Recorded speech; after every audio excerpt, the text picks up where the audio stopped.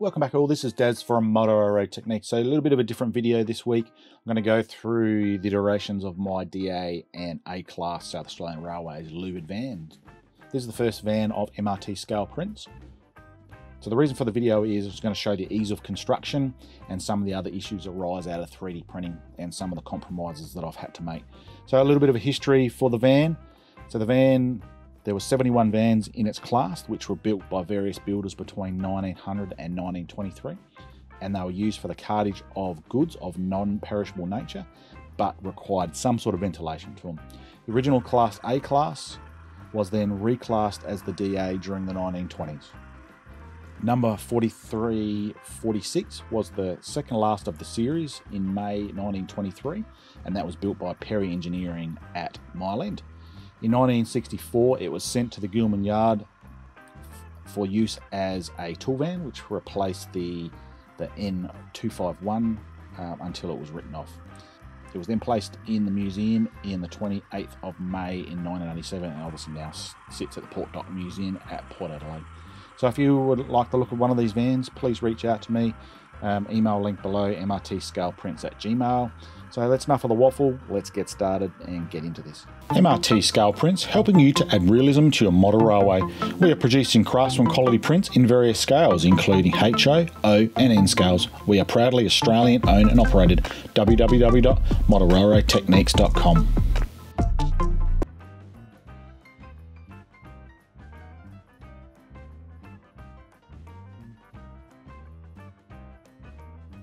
What we'll quickly go through here is what's going to come into the kit. So we'll start from the top left corner here. So this is the KD number 5 knuckle coupler. We've got the draft gear spring assembly and also the draft gear boxes with the lids. Here we've got the screw set that attaches the number 5 KD to the chassis assembly. 1/2 mil brass wire here, and I'll explain through why I've added that for a little bit later in the video.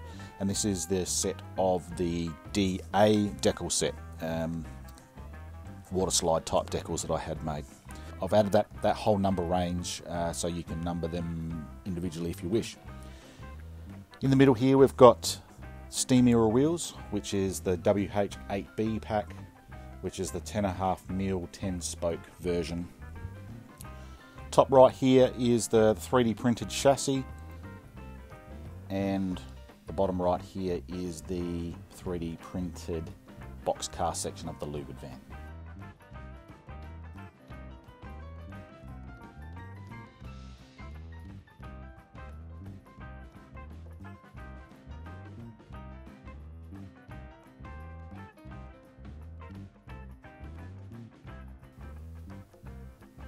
Let's get started on how we're going to put this together. So one of my philosophies moving forward with this, I wanted this build to be a very quick and easy build to put together. So someone in an afternoon or an evening could just about together at least an undercoat of paint on it, and within 24 hours you could have it running on your layout. So those of you who don't know much about 3D printing, there is some compromises. So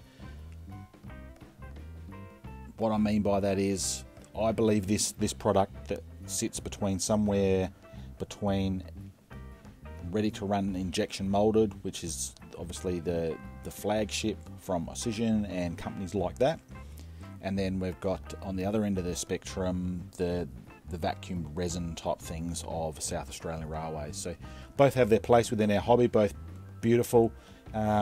One has very little work, one has a little bit more work, one has no work, being the ready to run model. Obviously the resin side of things, a little bit more work to get them up and up to standard. So I've tried to pitch this somewhere in between. So there are some compromises though, so I'll quickly go through those. So with 3D printed items, it prints in very thin layers. So we're looking at 0.4 of a millimeter layer. So to give you some sort of idea, that particular box is in the vicinity of, I think, 600 to 700 layers of UV cured resin. With that, you do get some I would call artifacts in the print. So, and then depending on which angle you want to print at is depending on where you want to have the artifacts. So I've decided that there's a few more artifacts on the roof side because that can just be rubbed back nice and easily using some cut and dry sandpaper or sort of a 1200 grit sandpaper. But moving forward, I believe this DA van has come up quite nicely with everything that we've done to it. So we've had quite a number of iterations of this van, but moving forward I'm very, very happy with this.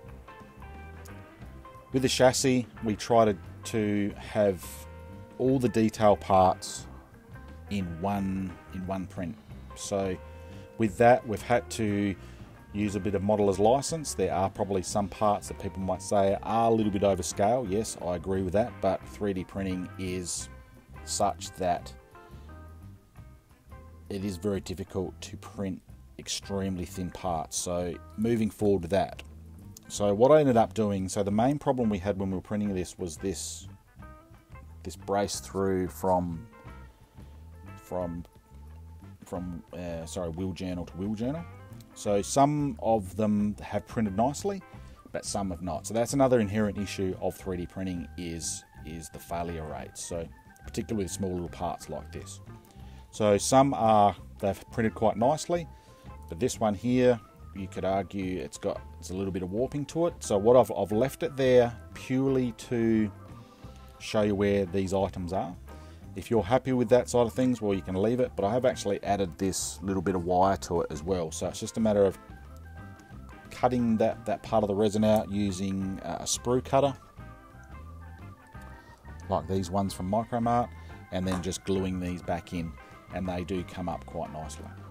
So you would also notice that some models will come with some ports attached still to it. So if I can get nice close in there. So what I mean by supports are these. So those supports there are not a part of the model. So when you 3D print, you need to, obviously each layer, you need to add supports because it prints a layer at a time. So the reason I've left particularly these ones in, you can see this break detail here is very, very fine. So what it is just a matter of doing is grabbing your sprue cutter very, very carefully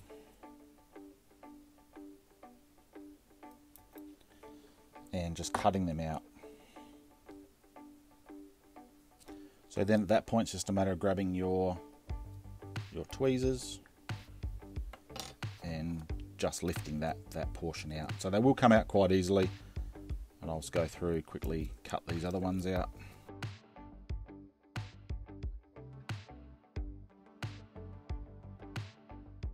Next aspect we're going to look at is adding the wheel sets. Now, initially with this build, I looked at trying to get, if I can actually get the focus in there, getting a Derrelin bearing into this location here.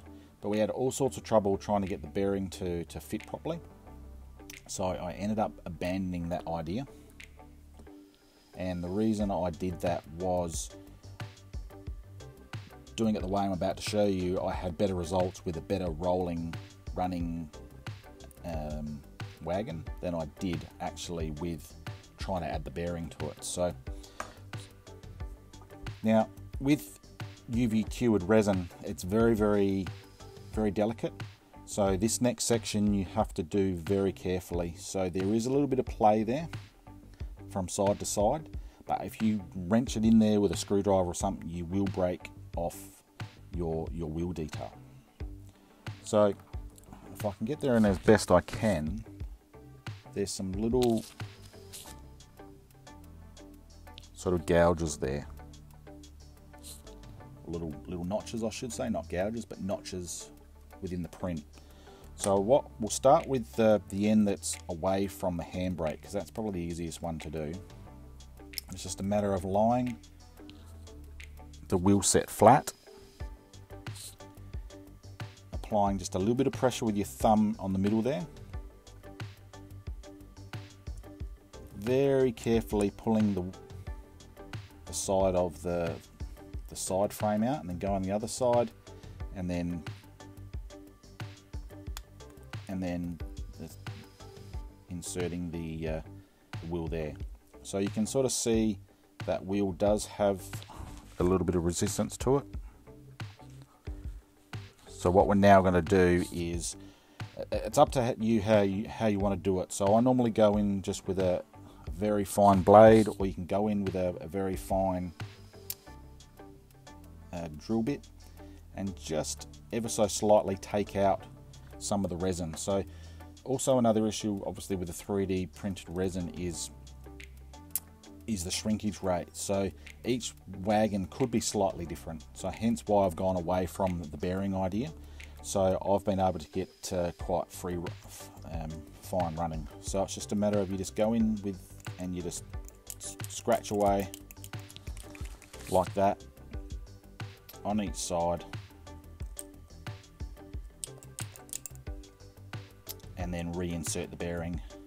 Normally what I'll do, I'll add some graphite powder, and that will assist with lubricating the bearing journal. So just after a few minutes of manipulation with the hobby blade, you can sort of see now that that wheel is running quite nicely, and that's with nothing in there. That's purely just the pin of the axle sitting against the side of the wheel frame. So with the other side, you do have to be a little more careful. Same sort of approach, and I will show you. So I always start with the one away from the handbrake. It's just a matter of apply some pressure in the middle with your thumb, depending on whether you're left or right handed. Turn it around. Now what I do is I don't try to put my thumb in there, because if you do, I will guarantee you'll break that brake detail away. So it's just a matter of maybe putting your hobby knife in there, just levering it ever so quietly, so levering it ever so slightly, and then it's just a matter of going in like that. So then it's just a matter of cleaning that up. So just to give you an idea, I probably pulled that wheel out 3 times, I think, to go from there. So as I talked briefly earlier on in the video, is about compromises. So one of the other compromises I have found, and I've tried printing around it, and I'm scratching my head moving forward with it, is I'm getting just a slight little bit of raising through here. So this bottom edge is not quite square. So the way I've got around that, and it looks more than fine, is just getting some 400 grit sandpaper, lying it flat on a flat hard surface, and just literally, I've got some here, is just applying some pressure in the middle and just taking away that edge. So all it does is we're only talking maybe a layer height of printing layer. Better to show you on the actual wagon.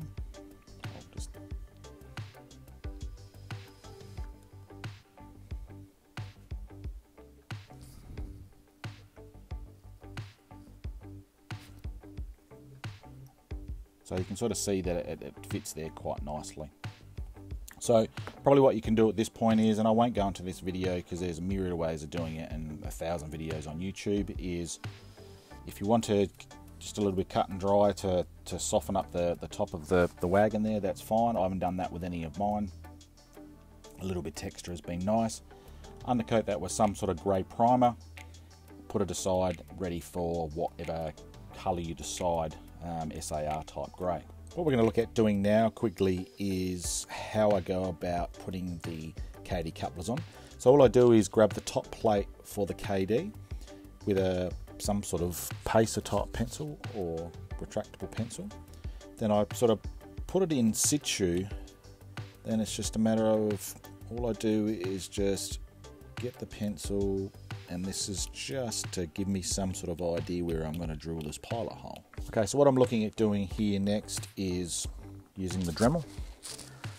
So the first hole I'm going to drill through with is that's a 1mm drill. Remember, UV cast resin, or UV cured resin I should say, is quite fragile, so don't try going through with a bigger drill at this point, because it's more than likely just to shatter the chassis. So I turn the speed right down, and it's just a matter of slowly going through.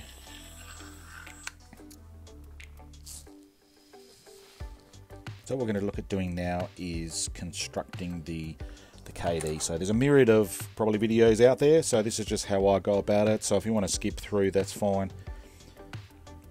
It can be a little bit fiddly.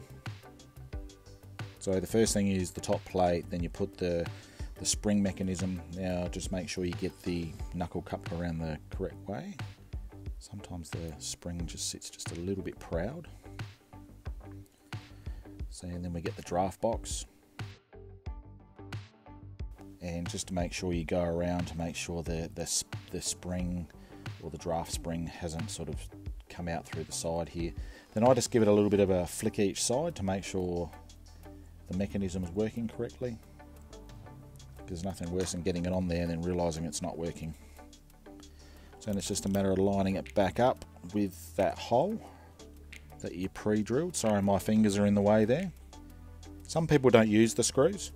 Personally, I normally just glue with CA glue. A few modelers out there that I know that I've spoken to, you know who you are. We glue them. However, there are some modelers out there that do like the screw, just in case you want to replace the KD for any reason. So it's just a matter of slowly letting the tap go through.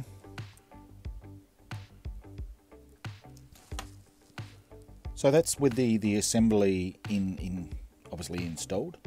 So I didn't bore you with it. So the next drill I went through with is between a 2 and a 2.5 mil, because the screws that I've selected here are a bit over 3 mil. There we go. So the next thing we'll look at doing is replacing these braces through here. As I said, some models you could probably go through and use them, but this particular one I'm going to replace them with the wire. You'll see where it comes back to a more squarer sort of shape, so that's where I cut it. So that's just a matter of, at that point, I just measure it, and that's 2.7 centimeters. And I'll just go through at that point and cut my wire to that length. So at this point, all we need to do is, I'll try to do this on the camera the best I can, is I've cut the brass wire to the correct length and just got a file, just a particular like a little metal file, just squared the ends off, and then it's just a matter of building up just a little bit of CA glue on the ends and then just fitting that in place. It's still just a fraction too long. It's just a matter of building up a little bit of glue on the end after squaring the ends off with a metal file. This bit can be a little bit fiddly, so I'm just going to go ahead and I'll show you what it looks like the other side. So it's just a matter of fitting it in between the two and then just holding it in place for a few seconds to let it dry. So I've now added the cross bracings on both sides, I should say. So as I said, this is one of the compromises of this model. Some of them are coming out okay, some are very, very thin, so hence why I've added the wire so I'll let the modeler decide what they want to do with that. So obviously I haven't added the coupler box there, but it's exactly the same process, just on the other side. So then from there, all we need to do is to put the top on. It's just a matter of fitting it on there. So I'm not going to show you the process of how to undercoat it and then spray it. There's plenty of other videos on the web on how to do that, and I'll put a link below with the colour that we're been using for the SAR grey, if that's the way you want to go with it. Now that's the end of the video. It's just going to be very short, sharp and shiny one, just to go through some of the little bits and pieces that might come in the box, also some of the compromises that you do have with a 3D printed model. So I just wanted to cover off on that so people are not surprised about some of these inconsistencies you can get with 3D printing. So a big shout out to Pegasus Designs, who helped me design the STL file to print this, and I'll put a link for them below. A great crew there, Jerry and crew, that did all the CAD design for this, so I must thank them immensely for the amount of times this model went backwards and forwards. to get it right is phenomenal, and I thank them for their patience with me. So there is another van in the pipeline. I won't go too much into that. That will share a very similar chassis to this one, chassis and design with the handbrake and the like, so watch out for that one. Also, probably one last thing I will cover, I haven't covered off on weighting this wagon. I use the MRT standard. I've since been told that possibly that's too heavy for this van. It's obviously, I'm going to leave that totally up to modeler, because obviously there's that standard, which is ounces over inches of length, and then there's obviously the Australian standard, is my understanding as well. So I'll leave that totally up to you how much you want to weight these wagons. They will need a little bit of weighting, probably over each end is what I've done, sort of, so they roll nice and light, nicely. And as you see from the footage earlier on in the introduction of this video, I had it going at different speeds through my slip switch in my yard. So thanks for watching, thanks for buying this if that's what you have, or just thanks for listening in to me waffle on about this lovely little wagon. So as I said, there will be another wagon in the pipeline, which will probably more than likely be in the new year. Won't be Christmas is fastly approaching here in Australia in 2021. So thanks for watching, and I'll see you on the next video. Make sure you subscribe, click that little bell icon to be notified of upcoming videos. Support us on Patreon, like us on Facebook and Instagram at Model Railroad Technique.